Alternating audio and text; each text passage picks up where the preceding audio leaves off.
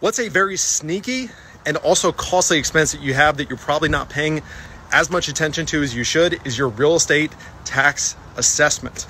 Now, why is this so sneaky? The reason being is that this is not a bill that you pay directly if you have a mortgage. This is something where they send the bill to your mortgage holder.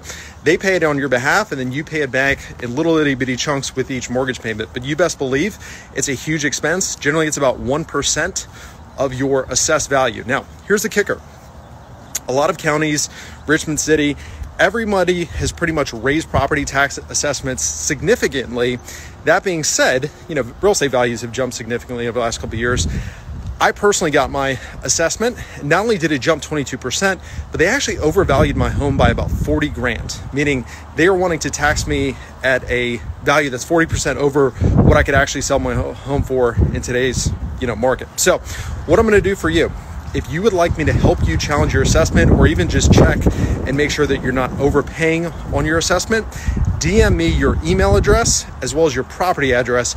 I'll check your assessment for you. I'll check the market value for you. I'll let you know if you're good to go.